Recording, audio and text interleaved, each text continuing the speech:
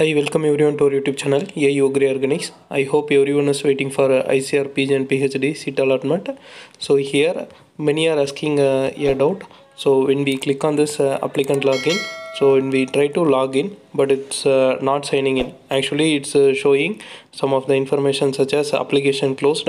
Kindly try after some time. This will happen every year because at the time of seat allotment, ICAR may be working on this portal.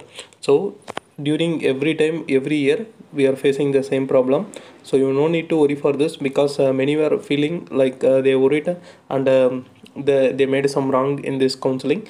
It's not like that. So ICAR is working on this seat allotment, so sure we can expect a good information or good news. So sure we can expect good news in short period of the time. Every year we will face the same problem, not only for this round. Even if you upgrade during next round also, if you are upgrading to second round or third round or fourth round like that, so during that time also you will face this same problem, like error application closed. It does not mean that application is already closed. So they are working on this and it will be resolved soon. You can expect your seat allotment during the next login. That means once this problem has been rectified, sure the seat allotment will be released.